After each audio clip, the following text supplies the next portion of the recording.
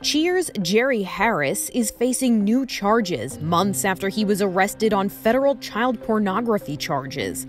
The 21-year-old breakout star of Netflix's popular series was charged with 7 new counts, including receiving and attempting to receive child pornography, using the internet to persuade, induce, or entice a minor, as well as traveling across several states to engage in illicit sexual conduct with a minor, among other charges, according to published reports. Back in September, the twin teen boys who made allegations against Harris spoke exclusively to USA Today.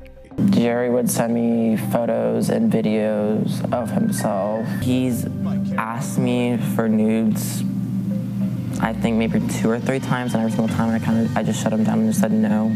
Harris's positive personality and infectious energy made him an instant sensation when the show about a successful high school cheer team hit the streaming platform.